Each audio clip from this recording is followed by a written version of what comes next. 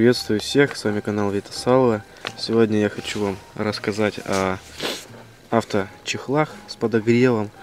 У кого вот нету попогреек, например, можно купить, заказать вот такие вот чехлы. Кстати, просто отличные. В комплекте идет два чехла, уже сразу скомплектованные в один регулятор напряжения. Здесь есть три положения, это то есть выключено, low это слабое и high типа высокое. Вот, и все это работает от прикуривателя. Кто-то может переделать это все. Пока я накинул именно вот так вот. Здесь вот такие вот проводочки. Здесь с этой стороны и с этой. Все это на резинках зацепляется. Вот здесь вот снизу двумя и по бокам двумя. Вот. Сейчас я хочу это все дело, конечно же, переделать под чехлы, чтобы когда было как-то было удобнее садиться, потому что когда садишься, вот это вот задирается все. Приходится поправлять. Значит, чехлы заказаны с сайта AliExpress, ссылочка будет внизу. Первый раз в жизни мне пришла посылка способом транспортной компании и доставлена была курьером на дом.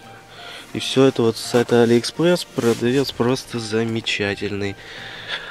Как все это работает, сейчас можно в принципе вам показать. Вот смотрите, значит, вот. На самом деле и здесь на прикурителе тоже есть индикатор. Я перевернул его, но он там есть. Ну и там вертолет летит, подожди.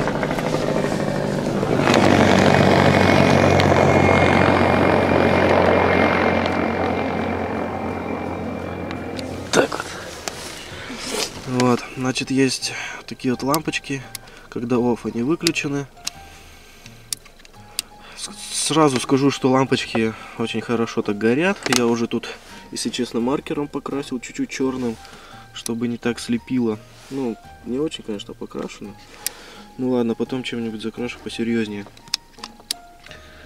В общем, горят очень хорошо и работают. На самом деле, заднее место они греют очень уж хорошо. Вот вчера я ездил, накинул их, ну было там минус 10, то есть тепло в принципе. И у меня аж спина вспотела, как бы вот от этих накидок таких.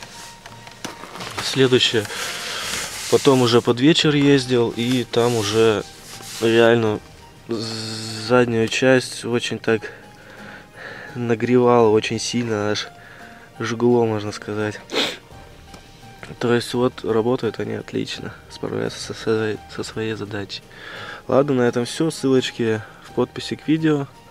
Проходите, смотрите. Увидимся, до новых встреч. Пару замечаний. Значит, регулятор переключения напряжения достаточно огромный. Вот он с руку, я думал, будет поменьше, чтобы его куда-то пристроить потом.